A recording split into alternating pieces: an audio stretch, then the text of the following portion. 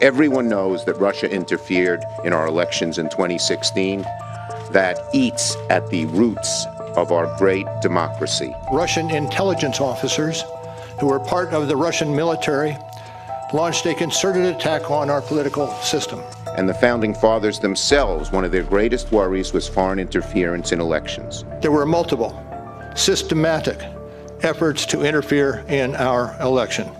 And that allegation deserves the attention of every American.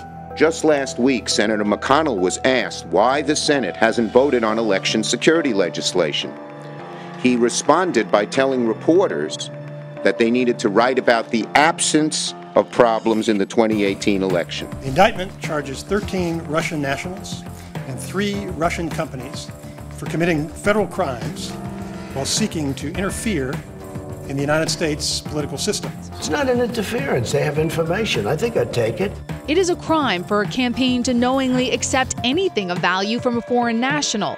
A poll shows voters from both parties overwhelmingly support a law requiring campaigns report contacts with foreign governments to the FBI. Leader McConnell, as you know, has buried bill after bill in his legislative graveyard.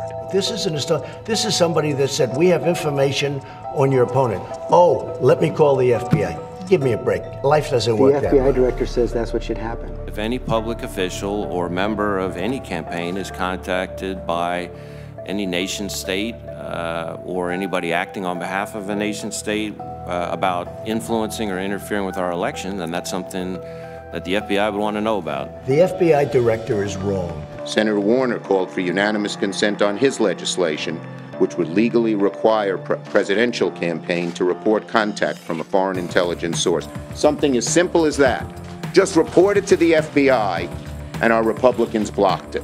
Your campaign this time around, if foreigners, if Russia, if China, if someone else offers you information on an opponent, should they accept it or should they call the FBI? I think maybe you do both. I think you might want to listen.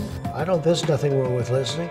That's not the right answer. If a foreign government comes to you as a public official and offers to help your campaign, giving you anything of value, whether it be money or information on your opponent, the right answer is no.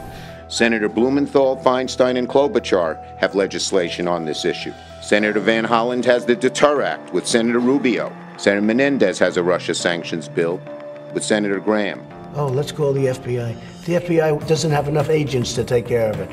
But you go and talk honestly to congressmen. They all do it. They always have. And that's the way it is. It's called Oppo research. I am befuddled and at a loss as to why any leader of our country, Democrat or Republican, would seek not to do more to secure our elections.